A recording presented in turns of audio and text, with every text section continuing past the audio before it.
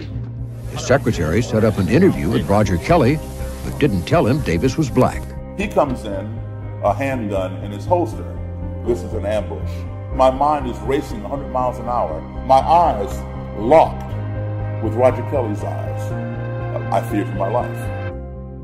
This guy, his name was Roger Kelly, and I'd managed to get his address and phone number from someone on the condition that I not tell Mr. Kelly where I'd gotten it.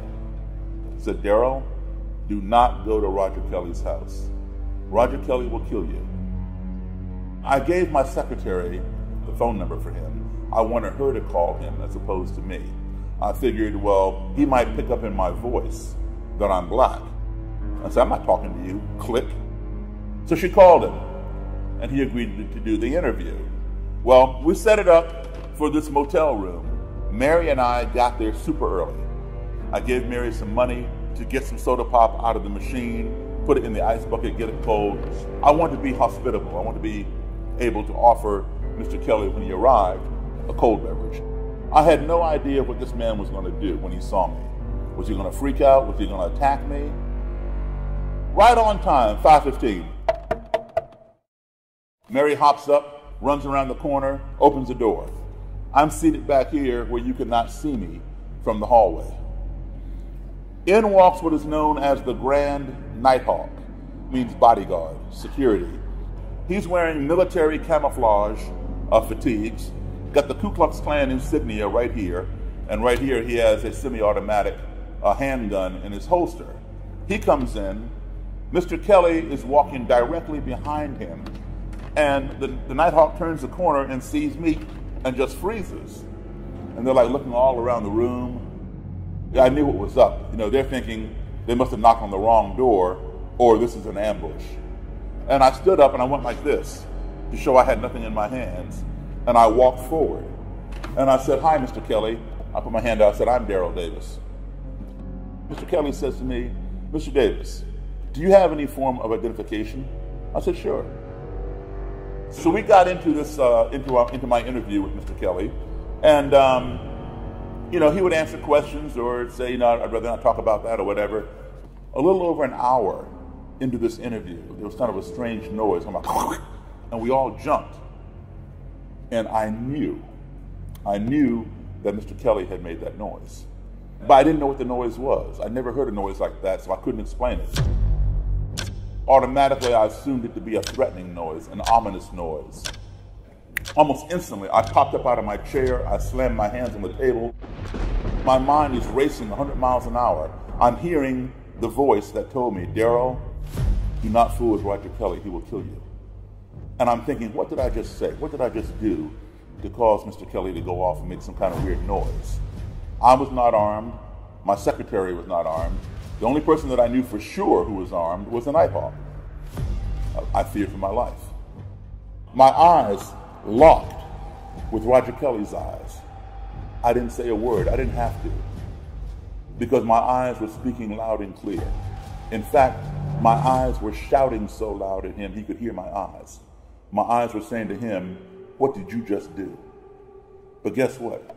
His eyes were saying to me, what did you just do? Right? Well, Mary, she's sitting on top of the dresser. She realized what happened. The ice in the bucket next to her melted and the cans of soda fell down the ice. That's what made the noise. And then it made it again, and we all began laughing. We all began laughing at how ignorant we all were. I'll say this was a teaching moment. The lesson taught is ignorance breeds fear. We fear those things we don't understand.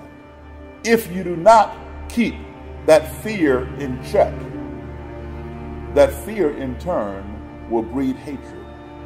If you do not keep that hatred in check, that hatred in turn will breed destruction.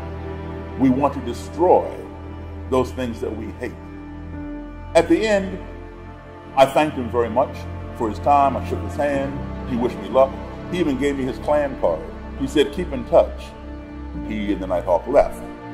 On my way back down the highway to my house, I said to Mary, I said, you know, I rather like Roger Kelly.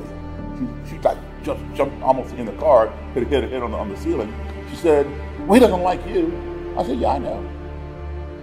Now understand something. I did not respect what Mr. Kelly had to say. However, I am going to keep in contact with him. I would call him when I had to play a gig up in Frederick, Maryland, or that county. Say, hey man, I'm playing, you know, wherever. Come on out. He'd come. He'd bring the Nighthawk, and you know,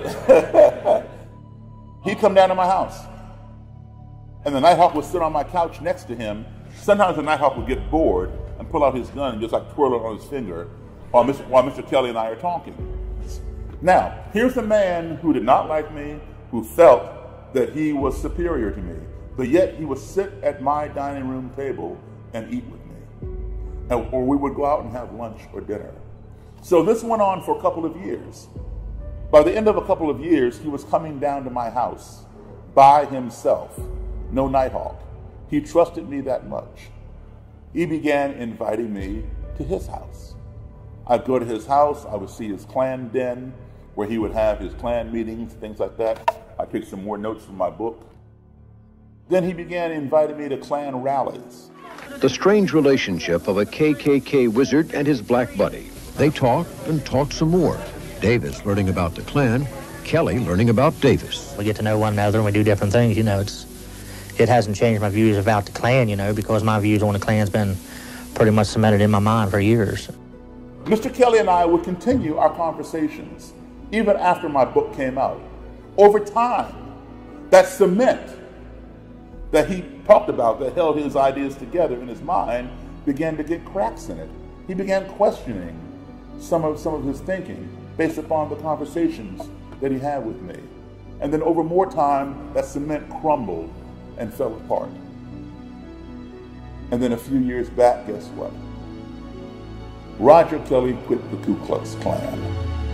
I got more respect for that black man than I do you white men. Sometimes we don't agree with everything, but at least he respects me to sit down and listen to me. And I respect him to sit down and listen to him. Do you think that you had something to do with Roger Kelly leaving the Klan? Oh, I know I did. It was an exchange of information that made him rethink his ideology.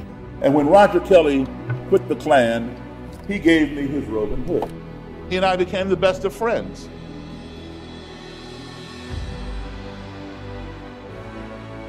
All of this came through conversation, through talking. When I first began interviewing Klan members, they felt I was inferior. I had nothing to offer in terms of my opinion. But then over time, as the relationship develops, slowly but surely they began asking me questions. That was the first clue that the tide was turning. Oh, all of a sudden, my opinion matters. Let's see where this is going. As a result, active Klan members have renounced that ideology.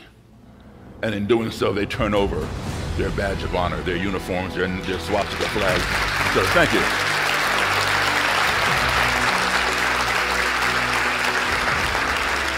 All right, my friend. Somebody violated their oath. So what do you think about your parents belonging to these organizations? I think it's fine. So now both daughters are in the Klan.